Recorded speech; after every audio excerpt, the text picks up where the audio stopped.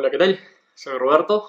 Hoy día nos toca hablar por fin de la quinta esposa de Zeus, Mnemósine, que es la diosa titánide de la memoria. Mnemósine es hija de Urano y Gea y nace cuando Urano y Gea son los reyes del universo. Entonces ella es una de los 12 titanes. Cuando empieza la guerra entre Zeus y los dioses contra Cronos y los titanes, Mnemósine decide no participar por ninguno de los dos bandos y finalmente cuando Zeus gana, los titanes neutrales van al Olimpo y le dicen a Zeus, bueno, acá estamos a tu servicio, chévere, y entre ellos está Mnemósine también. Luego del fracasado matrimonio de Zeus con Demeter que vimos en el video pasado, de alguna forma Zeus se fija en su tía Mnemósine y se enamora de ella, le propone casarse, se casan, Mnemósine es la nueva reina del universo y aparentemente eran súper apasionados porque se mandan una luna de miel de 9 días y noches consecutivos.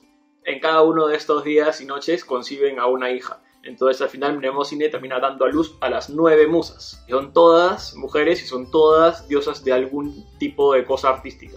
Entonces acá les voy a decir la lista de nombres y de cosas de las que son diosas y espero que se las acuerden de memoria. Calíope, diosa de la poesía épica. Clio, diosa de la historia. Urania, diosa de la astronomía. Talía, la cantante.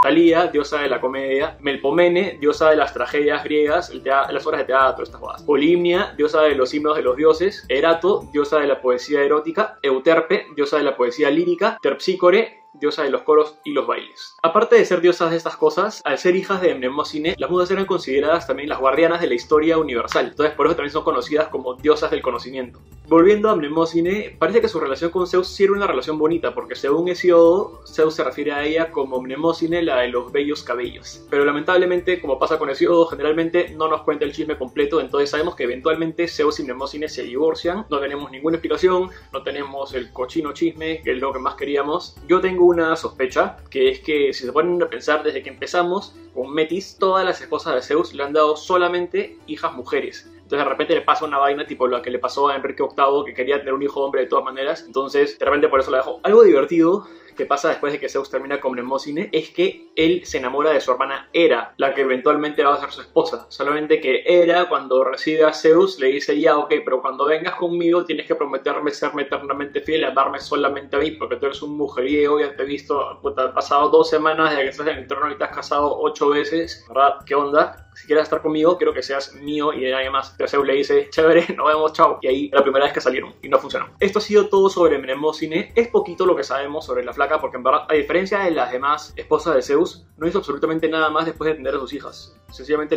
se divorcian y la dejan y ya fue. Sí tenía bastante culto, sobre todo en oráculos y en varios templos en toda Grecia siempre le dedicaban alguna cosa a Mnemósine, sobre todo por su rol de ser la guardiana de la memoria. Entonces ella generalmente es recordada exclusivamente como la amada de las musas. Que no debe ser tan entretenido, ¿no? Que te recuerden todos por la vez que viste a luz 9 veces, 9 bebés por esa vagina que hoy día debe estar cualquier cosa, perdió totalmente toda la elasticidad que puede haber tenido pobre mujer, debe haber sido un desastre. De repente por eso Zeus la deja, obviamente, ¿te imaginas? De repente y el pobre hombre no sentía absolutamente nada. La lección del día es la siguiente: a veces es mejor usar condón que pasar a la historia como una persona que dio a luz muchas veces porque eres rápidamente olvidada. Irónicamente en el caso de Mnemósine, porque es la diosa de la memoria, ¿no? Y es recordada por algo súper random, nada que haya hecho ella personalmente, sino que parió 9 veces. Eso ha sido todo sobre ella. De ahí nos vamos en el siguiente video, nos vemos para contarles acerca de la siguiente esposa de Zeus. Y les dejo mi Twitter, les mando un abrazo y nos vemos en el siguiente video.